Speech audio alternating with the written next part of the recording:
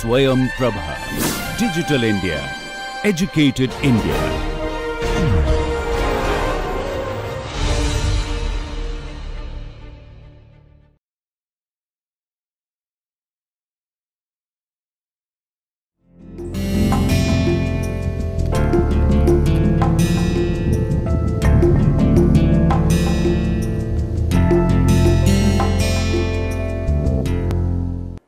Welcome to lecture 3 of the course on multivariate data mining methods and applications.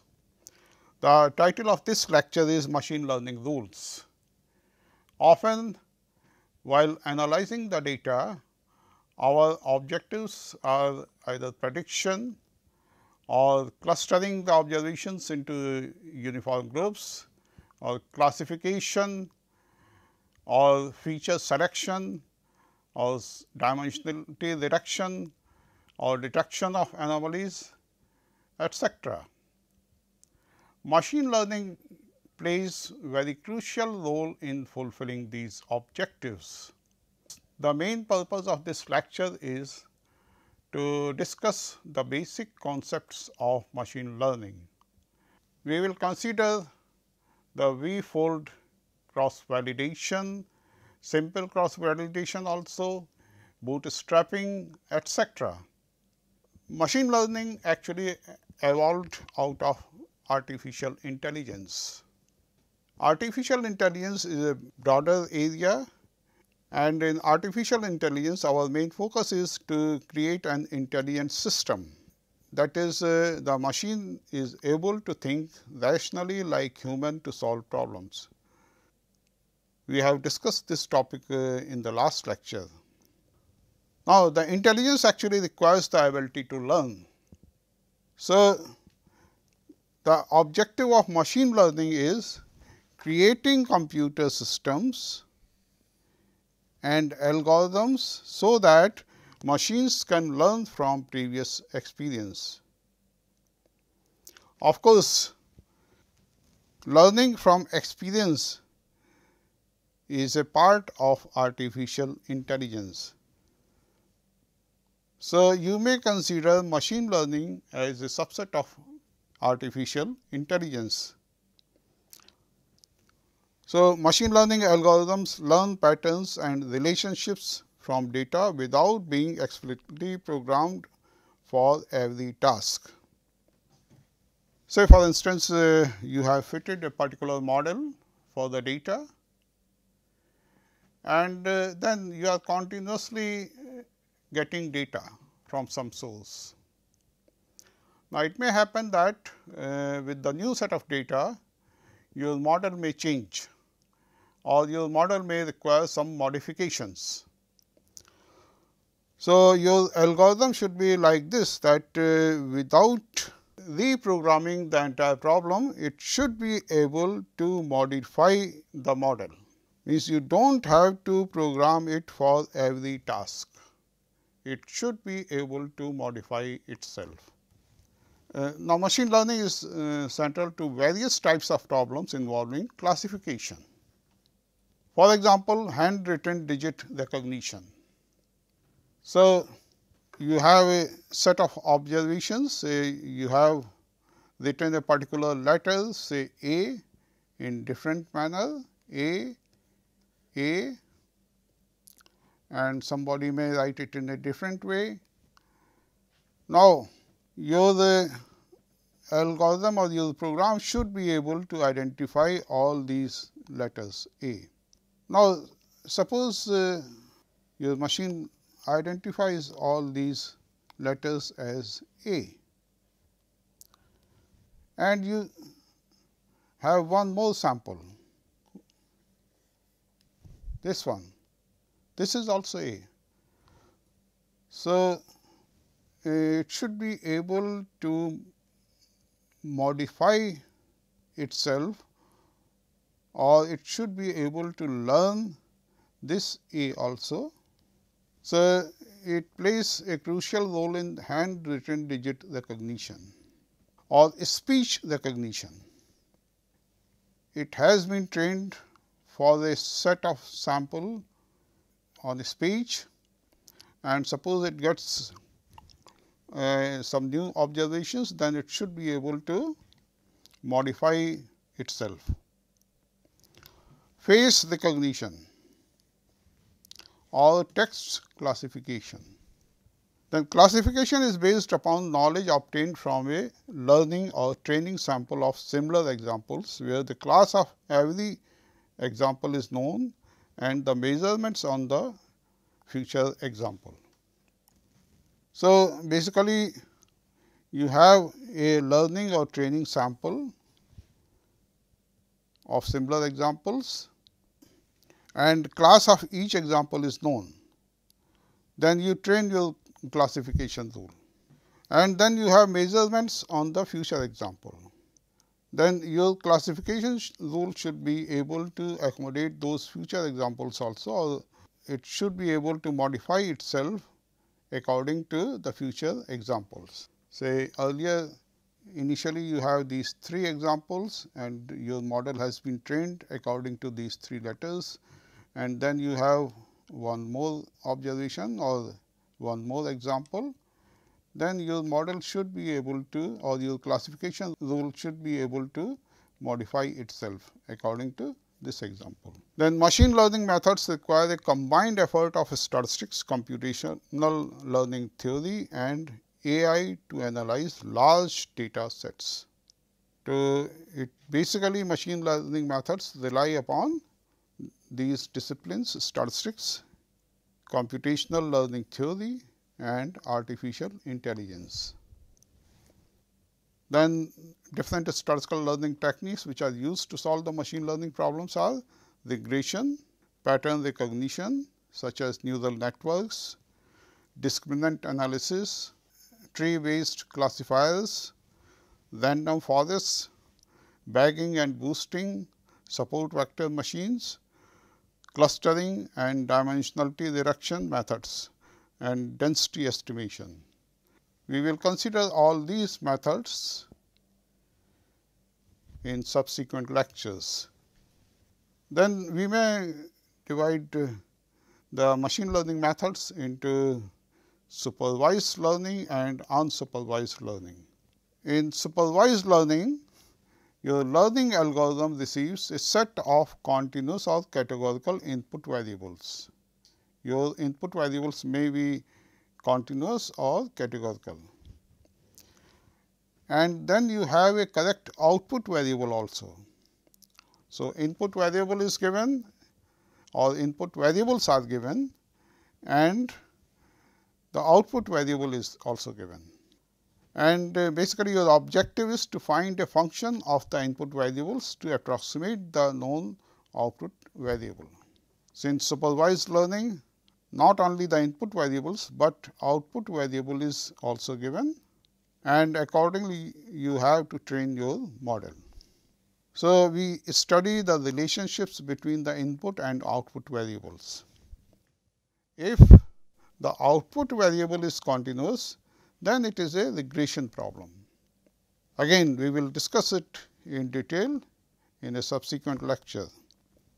And if the output variable is a categorical variable, then it is a classification problem.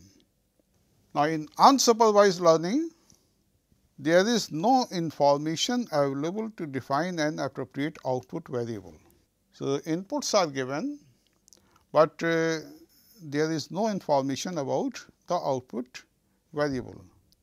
Say, suppose you have a set of observations and you have to classify those observations into different classes, and you have no information about the number of classes or you have no information about which observation belongs to which class. So, for classes you do not have information, output is unknown. If the classes are also known and then you train the model or you train your classification rule, then it is a supervised learning. If the classes are unknown for each observation, then it is an unsupervised learning. Then your objective is to explore particular characteristics of the input variables, such as estimating the joint probability density. Say suppose you are interested in estimating the joint probability density function of the input variables. You have no information about the probability density. So, it is unsupervised learning. Or searching possible clusters. You do not have any information about the clusters or which observation belongs to which cluster. Still you have to train your model. You have to develop a clustering rule. So, it is unsupervised learning. Drawing proximity maps, that is maps showing the distance from selected features by gradient shades of color say. Again this is an unsupervised learning. Or locating outliers, you do not have any information about the outliers, whether a particular observation is an outlier or not, you do not have any information. You do not have any information about the output variable. Or imputing missing data, you have some missing data. So, naturally output is unknown and you have to impute that missing observation. Unsupervised learning is also referred as scientific discovery. Now, we come to batch learning and online learning. First, we consider batch learning techniques. Batch learning techniques generate the best predictor by learning on the entire training set at once. You consider the entire training set and then you fit your model or you apply your learning technique and then you generate the best predictor. Online learning techniques. Data becomes available in a sequential order. So, in batch learning you get the entire data at once, but here in online learning data becomes available in a sequential order, just like time series data, and it is used to update the best predictor for future data at each step. So, suppose you have data available up to this point of time, you generate a predictor, then you get more observations and then you update your predictor. So, each time you get observations, you update your predictor. Online learning is used when it is necessary for the algorithm to dynamically adapt to new patterns in the data, or when the data itself is generated as a function of time, just like time series data. Say you do not get observations, all the observations at a time, and you do not want to wait for the future observations for prediction purpose or for training your model. So, you train your model on the basis of available data and then you make prediction or you generate the best predictor, and as soon as the future observations arrive, you update your predictor. Some examples are prediction of sale of a product. Say this is a time series observation, or you are getting observations sequentially, or stock price prediction. Again you are getting the observations sequentially. Up to present you have observations. So, you trained your model and then you get more observations with the passage of time and then you update your model. Prediction of tourists visiting say a particular city like Jaipur. Again you have observations up to a point of time. So, you fit the model on the basis of data available up to present, and as soon as you get more observations sequentially, you keep on updating your model or you keep on improving your predictor. Reinforcement learning. In reinforcement learning, we are rewarding desired behaviors to encourage the agent to use them and punishing undesired behaviors to discourage them. And in reinforcement learning, we seek long-term and maximum overall rewards to achieve an optimal solution. Say, for example, automated robots. Automated robots actually learn using reinforcement learning. Suppose robot's movement is right, correct, then for future prediction, it rewards the desired behavior, so that it encourages the robot to use it. And suppose a particular movement of the robot is wrong, then it punishes that undesired behavior, or it discourages that undesired behavior. So, this is how the robot learns, with the passage of time or with the experience, by rewarding the desired behavior and by punishing the undesired behavior. Then we define error. Error is actually the difference between true output value and corresponding predicted output. For instance, in regression problems, suppose y is a particular output value or a particular value of the output variable, and the predicted value of y is say y cap. Then how much error is there? Y minus y cap. Then we define prediction error. Estimate of prediction error is the resubstitution error. We will define this resubstitution error later on. In regression problem, mean of the squared errors of prediction is your prediction error. Say, suppose you have different observations and their predicted values, then we take a square of these errors, and suppose you have n observations. So, you take summation 1 by n. N is the total number of observations. You take summation over I. So, yi is the actual value of output variable, yi cap is the predicted value of ith value of output variable. You take this error, take a square of this, and then take average of these squares. Then resubstitution estimate. Say, residual mean square is defined as a fitted model is used to predict output values. You have fitted the model and you have this, you get this predicted value of out variable.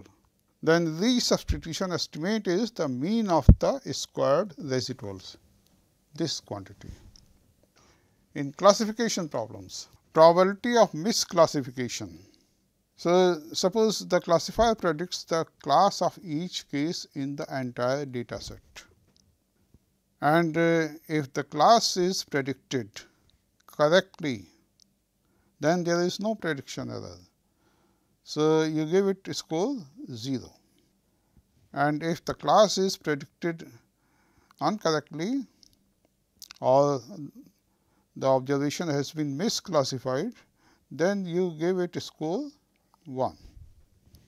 Then resubstitution estimate is the proportion of misclassified cases.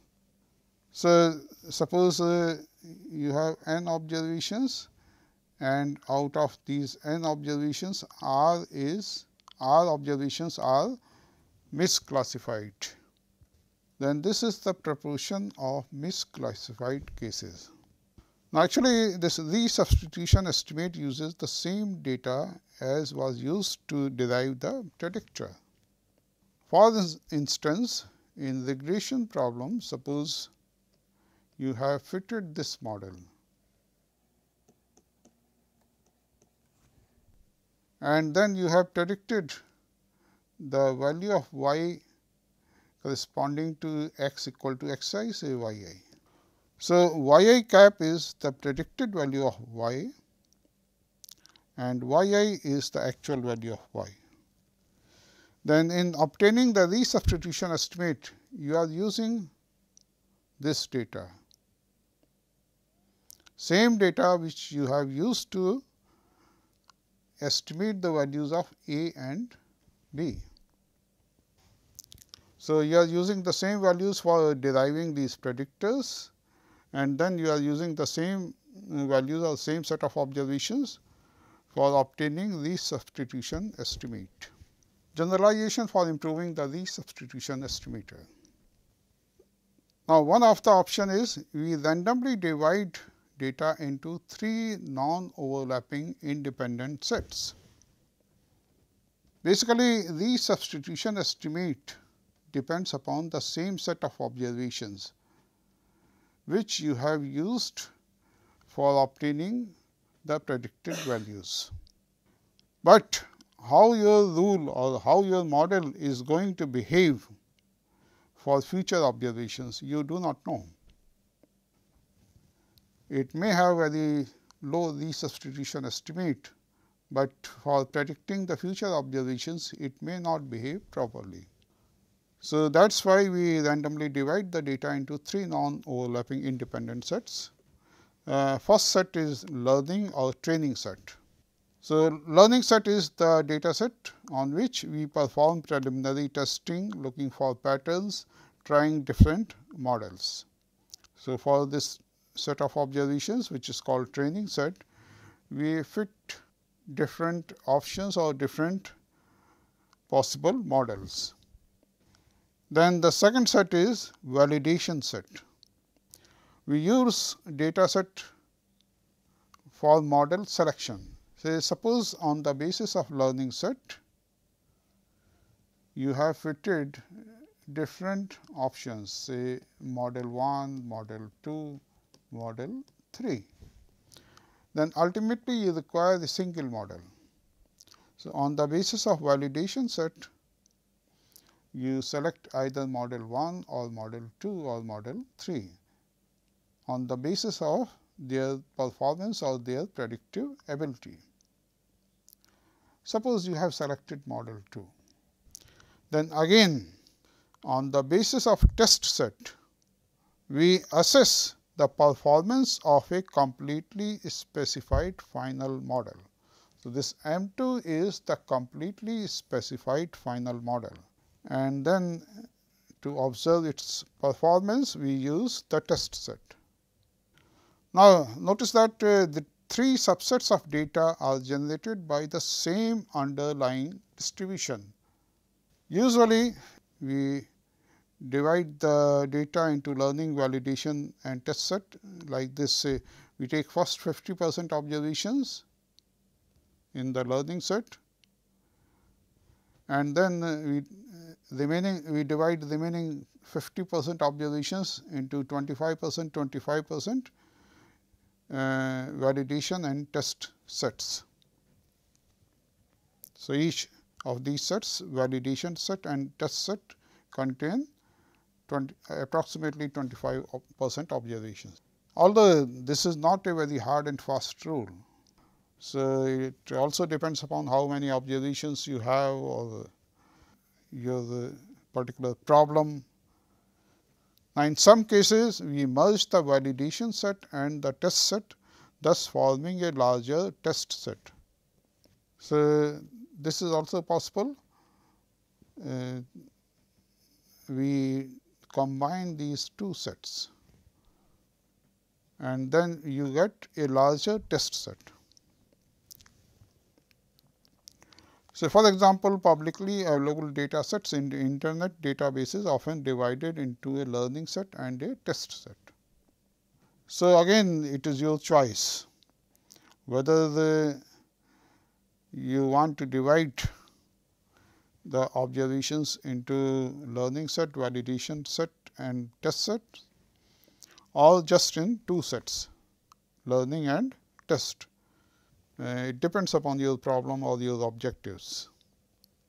Now, in regression problems, the prediction error is the mean computed over the appropriate data set of the squared errors of prediction, where error is the true output value minus predicted output value.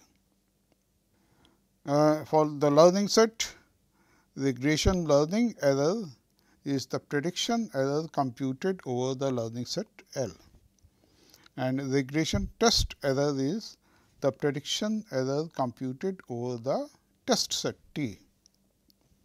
In classification problems, we built a classifier from L, the learning set.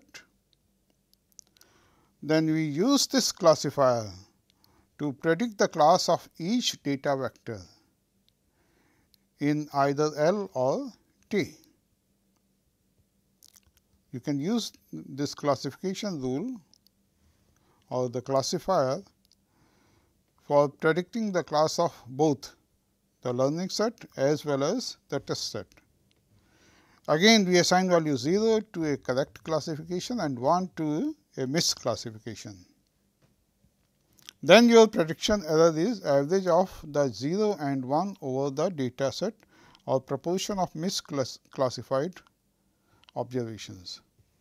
Say you have some zeros, some ones, and total number of observations is 6. So, you divide it by 6. So, this gives you the proportion of misclassified observations. So, this is your prediction error. Again, classification learning error is prediction error over the learning set L, and classification test error is the prediction error over T. Now, if L is moderately sized, suppose you do not have much observations. So, when you divide the observations into learning set and test set, then L is moderately sized. Then using only a portion of the entire data set to fit the model is a waste of good data. So, basically what you are doing? You are fitting the model for over learning set, and since you do not have much observations or sufficient number of observations, so it may not lead to a good model. So, basically it is a waste of good data. That is why you require some alternative data splitting methods. And then using those alternative data splitting methods, you can estimate the test error. And these alternative methods are cross validation and bootstrap. Now, we consider V-fold cross validation. In V-fold cross validation, what we do? We randomly divide the entire data set into say V non-overlapping groups of roughly equal size. So, suppose you have 1000 observations, then you may divide these observations into 10 different groups.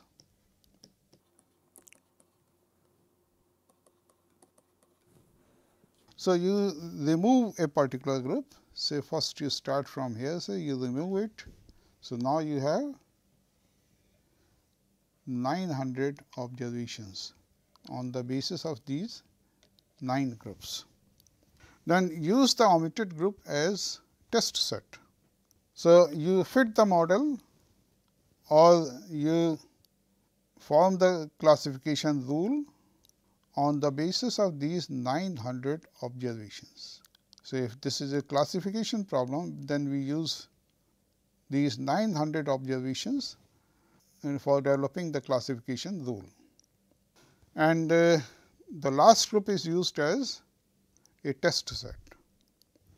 Then we predict output values and compute the prediction error for the omitted group. Then we repeat the procedure V times, each time removing a different group. Say first time you have removed the last group, next time you may include this group, you may omit this group. You use this group as your new test set, and then you repeat this procedure, and you repeat this procedure V times. In this particular example, you repeat this procedure 10 times, each time removing a different group. Average resulting V prediction errors to estimate the test error. So, whether it is regression problem or classification problem, ultimately you get V prediction errors and you average those prediction errors to estimate the test error. So, this method is called the V-fold cross validation. Bootstrap. In bootstrapping, we draw a bootstrap sample, and by a bootstrap sample means we take a random sample with replacement. Say again you have 10,000 observations, and from here we draw a random sample of the same size, but the random sample is with replacement. So, some of the observations may be repeated in the random sample. So, we draw a bootstrap sample from the entire data set having the same size as the parent data set. Fit a model using the bootstrap sample and compute its prediction error. So, we consider the bootstrap sample, which is a random sample with replacement, and then we compute its prediction error. Repeat the sampling procedure each time computing a prediction error, and then average all the prediction errors to estimate the test error. But one thing you must notice that since this is a random sample with replacement, so some of the observations are repeated here. So, each time you are getting a different sample, although the sample size is still say 10,000, but some of the observations may be repeated and some of the observations may not be included in your bootstrap sample. Then cross validation and bootstrap are computationally intensive techniques. Cross validation uses the entire data set in a more efficient manner than the division into a learning set and a test set, because in V-fold cross validation you are using V minus 1 sets for training your model and Vth set for testing your model. So, in fact, all the observations are used somewhere either as the observation of the learning set or as the observation of the test set in cross validation. Expected prediction error over test set is also called infinite test error or generalization error, and it is estimated by test error. And basic objective of this generalization theory is to choose the regression model or classifier that gives the smallest generalization error. So, out of all possible regression models or classifiers, we choose that one which has the smallest generalization error. Now, we consider the problem of overfitting. The problem of overfitting occurs when the model is too large or too complicated, or it contains too many parameters relative to the size of the learning set. For the example, suppose this is your output variable y, and then you have different input variables. So, and it is a regression problem and you want to fit a simple multiple linear regression model. So, you have the intercept term plus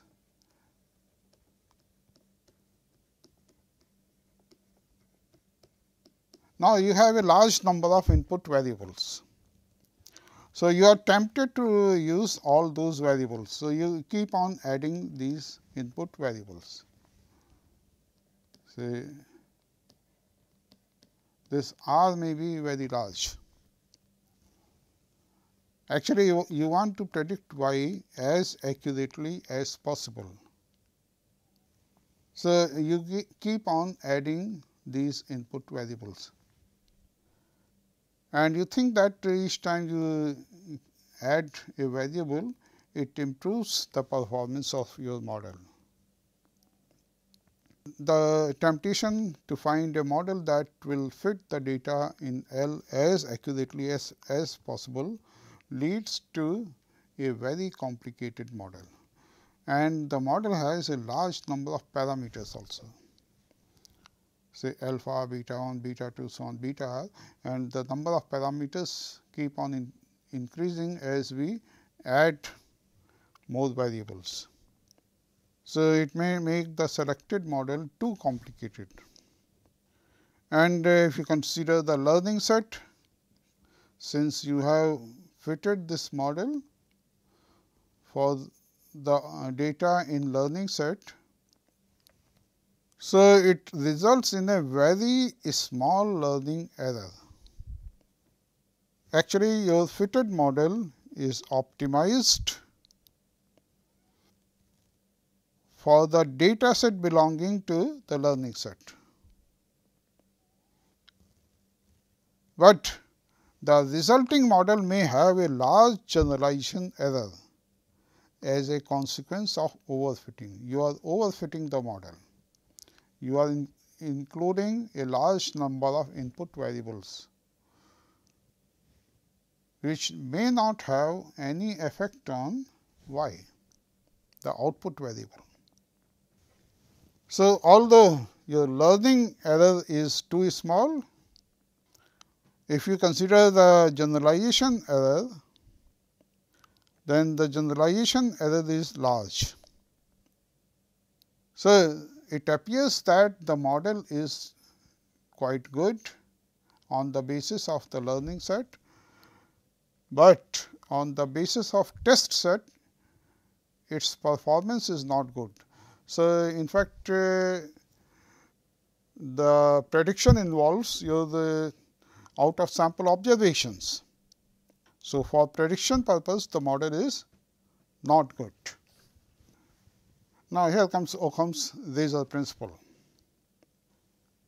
If there are two competing ideas to explain the same phenomena, the simpler one should be preferred. Or this rule or this principle is also called the principle of parsimony or law of parsimony. So, just complicating your model, increasing the number of parameters may not work well. On the basis of learning set, it may appear that the model is improving, its performance is improving, but when you consider the test set also, then for prediction purpose, it may lead to large error. This Occam's razor encourages to choose simple models, and it controls the temptation to choose complicated models without losing track of the need for accuracy.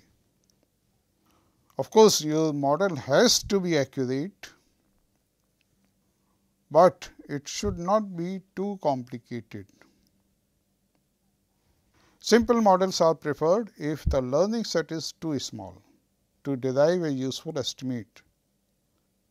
Say, suppose you have just 10 observations to fit a multiple regression, and if you have fitted the multiple regression involving 9 input variables or 10 input variables or 12 input variables or even for 6 input variables, then your estimates may not be very efficient or quite useful. And in fact, in the multiple regression problem, if you have less observations than the number of parameters, then you may not even be able to obtain the estimators of parameters. So, that is why simple models are preferred if the learning set is too small. Actually, to derive a useful estimate or fitting a more complex model requires huge amounts of computational resources also. Methods for reducing the effects of overfitting include, say, regularization. Say, complex models are penalized in favor of simpler models. So, we penalize the model which is more complex, or we penalize the model which has more number of parameters in favor of simpler models. Then methods using some form of averaging of predictions made by a number of different models fit to the learning set, say bagging or boosting. So, in bagging or boosting, what we do, instead of fitting a single complex model, we attempt to fit a number of different simple models, and then we try to obtain some kind of averaging of predictions. So, instead of using a single simple model, we have used a number of simple models, number of different models, and then we fit those models to learning set, and then we obtain some sort of averaging of predictions. Now, we consider sampling design for obtaining data. We consider this problem, say your objective is to develop model for whether the business get bankrupt or not and its initial debt.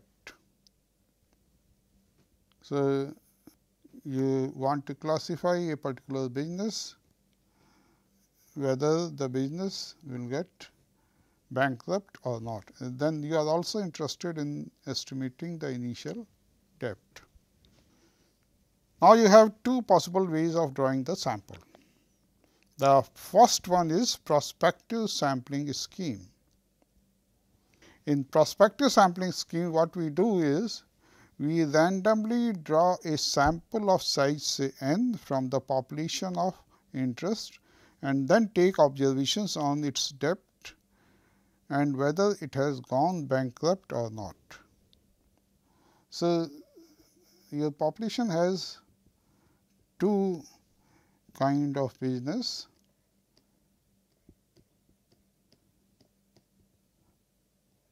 Some of them may get bankrupt, we denote those business by cross, and some may not.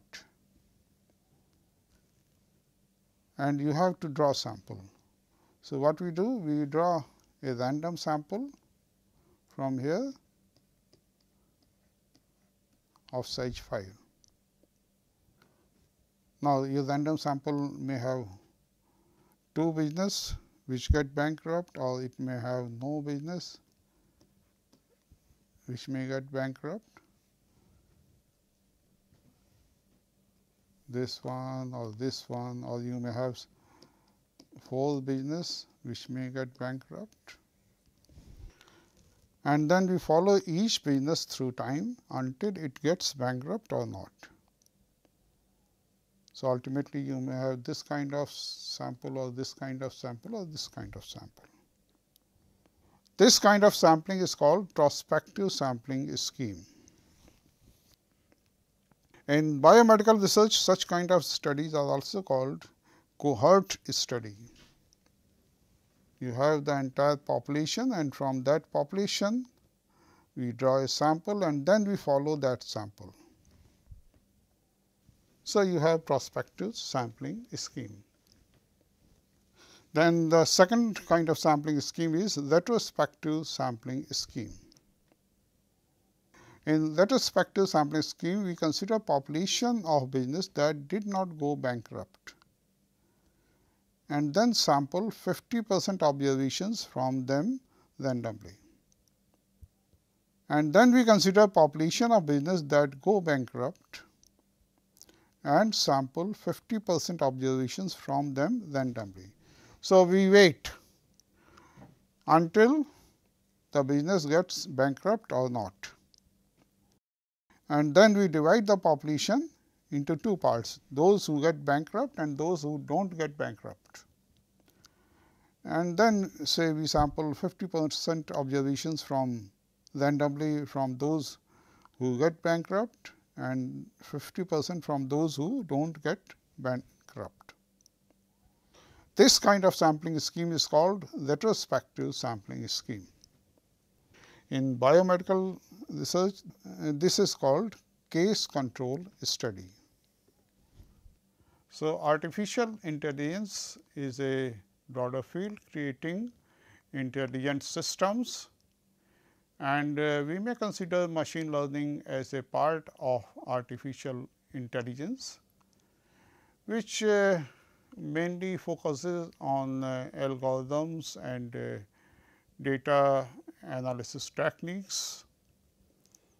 And in this lecture, we have discussed different basic concepts of machine learning like supervised, unsupervised and reinforcement learning, bagging and boosting. Then we have also discussed cross validation, V-fold cross validation, etc.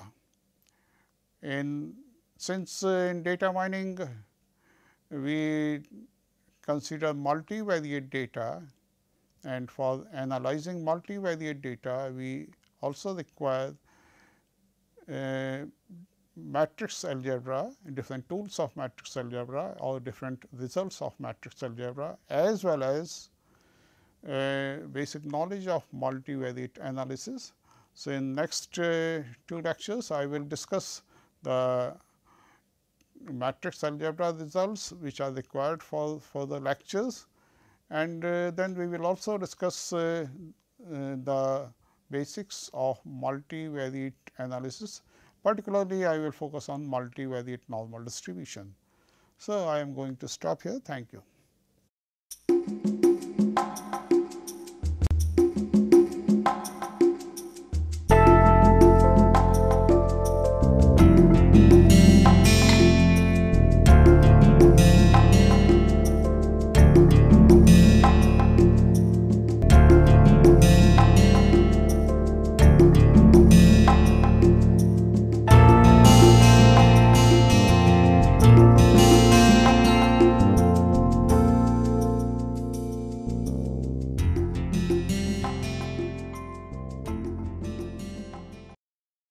Hi, I am Chitwan Lalji, a PhD student of Health Economics under the supervision of Dr. Debayan Pakrashi from the Department of Humanities and Social Sciences, IIT Kanpur.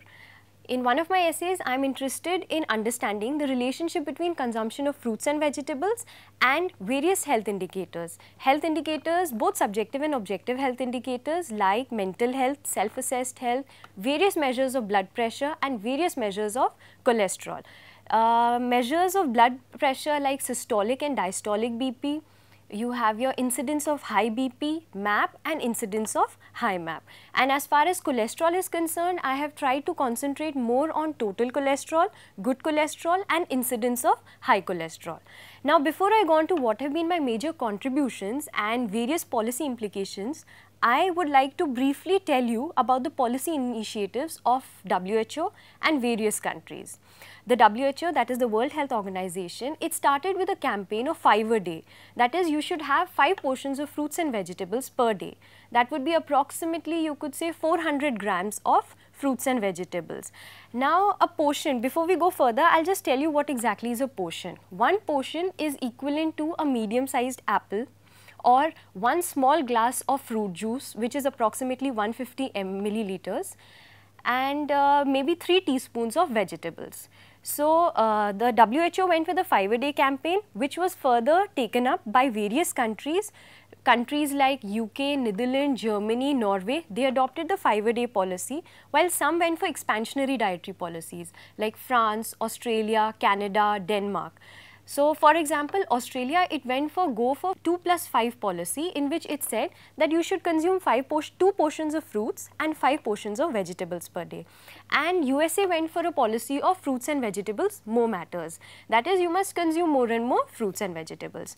Now, irrespective of these expansionary dietary policies and dietary propagations, it has been found that only 28% of women and 25% of men, they actually meet the recommended dietary norms of 5-a-day portion.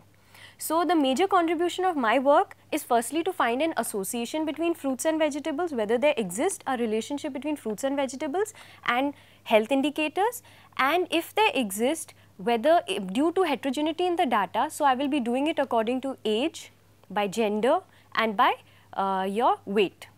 So, apart from that, I will go for policy recommendations, in which I am basically studying how much fruits and vegetables matter. Apart from that, which type matters more. So, for that I have taken data from the Health Survey of England. Health Survey of England is an annual survey which takes data, which conducts information regularly on demographic and socio-economic characteristics. You have your lifestyle behaviors, like an individual smokes or doesn't smoke, alcohol consumption, you have your sedentary and physical activities, and you have various health indicators also which have been collected. Before I go on to what exactly is my research, I would like to concentrate more on fruits and vegetables, like what kind of questions were asked in the survey. Questions like, what kind of fresh fruit do you eat? Did you eat any dried fruit yesterday? Don't count dried fruits in cereals, cakes. Apart from that, for vegetables, they asked how many tablespoons of vegetables did you eat yesterday. So, approximately after this whole survey was conducted, data was converted into portions of fruits, and like for example, 3 tablespoons of vegetables is equivalent to 1 portion. So, data was converted and provided to the users, that is us, from the UK Data Health Survey. So, the major contributions of my paper is that I found a strong negative association between intake of fruits and self-assessed health, then various measures of blood pressure like mean arterial pressure, high mean arterial pressure, high blood pressure, systolic and diastolic BP, and your total cholesterol. Apart from that, I have found a strong positive association between consumption of vegetables and good cholesterol. So, it is recommended in a way that if you want to control your blood pressure, you must consume more and more fruits, and as far as vegetables are concerned, they impact your good cholesterol. Apart from that, I went in for a falsification test. A falsification test is basically conducted to know whether the model that you have adopted and the conclusions that you are drawing are not spurious. So, if a falsification test is done to know, in a way it is tested by seeing an indicator, a health indicator which is not being impacted by your consumption of fruits and vegetables, and then we see whether there is significant result or not. If there is no significant result, that means your model is good and your results are non-spurious. So, what we did is, for falsification test, we took ear complaints and infectious diseases. Now, ear complaints like if you are deaf since birth, or you have some kind of imbalance, body imbalance, that is not being impacted by your consumption of fruits and vegetables, and we did find insignificant results. Apart from that, infectious diseases like HIV, AIDS, etc., we found similar insignificant results, indicating that our results are non-spurious. Apart from that, we went, since there was a lot of heterogeneity in the data, like by gender, by age and by weight, we did the regression analysis. We found results which stated that as far as fruits are concerned, it impacts a male's health more than a female's health. So, it is basically said a man should consume more fruits to impact his health, whereas As far as vegetables are concerned, they impact a women's health more. But this has been only seen as far as cholesterol is concerned, the various measures of cholesterol like total cholesterol, good cholesterol and your incidence of getting high cholesterol. Now, after this we went in for a policy implication, and in the policy implication we tried to find two policy implications, what matters and exactly how much portion matters. So, as far as how much portion matters, we have found that on an average 5 or more portions of fruits impact your overall health, that is your self-assessed health, your MAP, your incidence of high MAP and incidence of high BP. But if you want to have a good mental health, so you can optimize your mental health by consuming 3 or 4 portions of fruits as well. And similarly, as far as self-assessed health and total cholesterol is concerned, an individual must consume 4 to 5 portions to optimally have the impact of consumption of fruits. Apart from that, vegetables have had a very little impact on your health. It only impacts your incidence of getting high MAP and high BP, and it's seen that only it impacts when you consume 5 or more portions of fruits. So, an optimum consumption of 5 or more portions of fruits and vegetables are recommended, but fruits have a more impact on your overall health, on various measures like self-assessed health, mental health, your various measures of blood pressure and various cholesterol levels. Another thing that we find is which type of fruit matters. It has been seen that all size fruits, they impact your self-assessed health, your systolic and diastolic blood pressure, your mean arterial pressure, your high BP and incidence of getting high MAP and high cholesterol. But we find that as far as frozen fruits or canned fruits are concerned, they help in regulating your incidence of getting high MAP or high BP, but it has a trade-off. That means there is something negative happening. It reduces the good cholesterol in your body.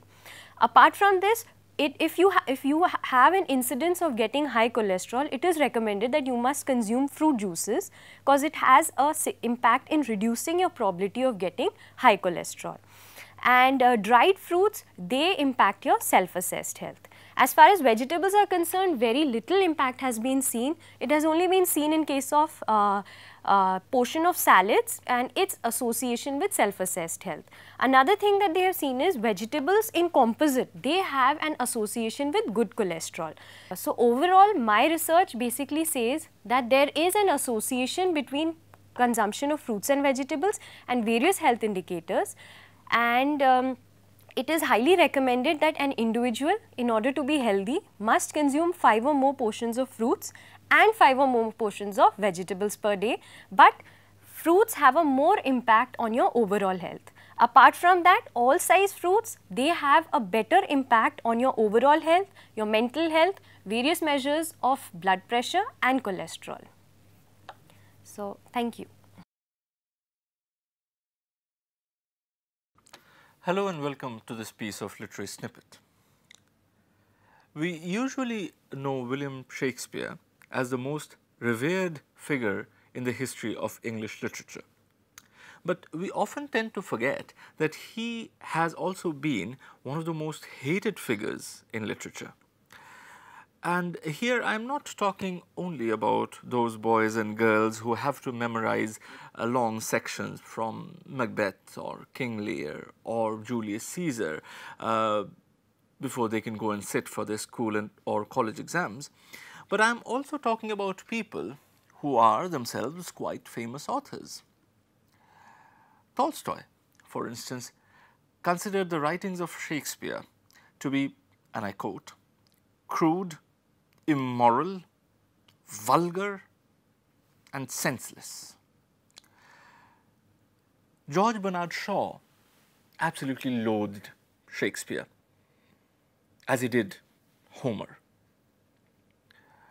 But perhaps no other criticism about Shakespeare is more damaging than the one which says that Shakespeare is a marvelous storyteller, provided someone has told him the story earlier.